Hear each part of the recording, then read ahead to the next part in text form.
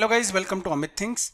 In this video we will see how we can fix the too many connections error. So here you can see I generated this from error logs, and under my WordPress website too many connections MySQL error is visible. So it's really easy to fix it. Let's fix it. Now we have reached our website. So it's a MySQL error, as I told you, too many connections. So you need to optimize your MySQL database. Go to your WordPress website. Here you can see plugins are visible. From here also you can click add new, or straight away click on add new here. So I'll click on add new here. So we need to install a plugin. I'll just type, as I told you, I need to optimize my database. So I type the same keyword, optimize database. That's it.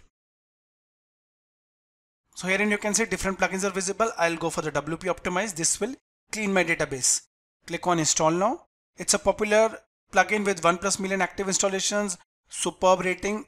This is perfect for our too many connections error. Click on install now.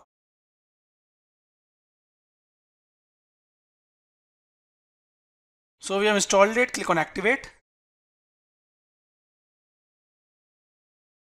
So guys, we have activated it. We will go below. On the left you can see now WP optimize is visible. You just need to click here. Since we have activated it, the same is visible on the left. Now guys, click on dismiss here. Herein you can see we need to select these optimization because we are optimizing a database. Before that guys, you need to take a backup of your database and website completely. Let us see how to backup.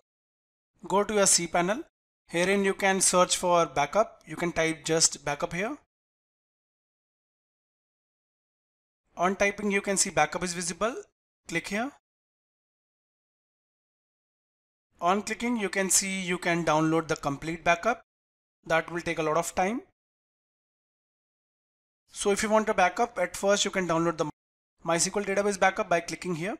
This will generate a zip file. With that you can just click on home directory here. So let me click this. Below you can see the database is backing up and it will get compressed. Now when I'll click on home directory, it will download it. So this is the home directory of my website, and these two files are important. If I want to restore my backup, restoration comes here. Let's say you have both these backup of your WordPress files here and of your database SQL files here. You just need to upload these files here and your sites will get backed up. So guys, we backed up our database as well as our website completely. Now we are free to optimize our database tables. So let's see, the first one is optimized database table. You can see the first one is optimized database tables. So herein I'll check it, right? It will optimize the database. Post revisions are also visible. You can clean them also. Auto draft, I'll just leave it as it is. Clean all trash post. There is nothing in my trash post, so I'll just uncheck it. Spam and trash command, yes, select it. Unapproved command, there are nothing, leave it. Expired transit options, this is the option you need to select. That's it. Everything looks fine. You can also clean this, clean post metadata.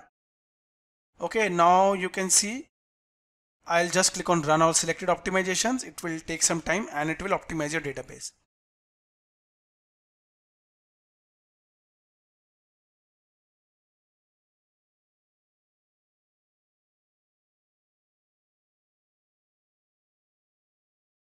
So herein you can see it is optimizing all our tables.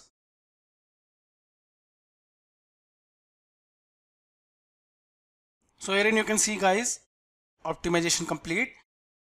Post revisions deleted, spam comments deleted, trash deleted, expired transit option 0 available, rest deleted.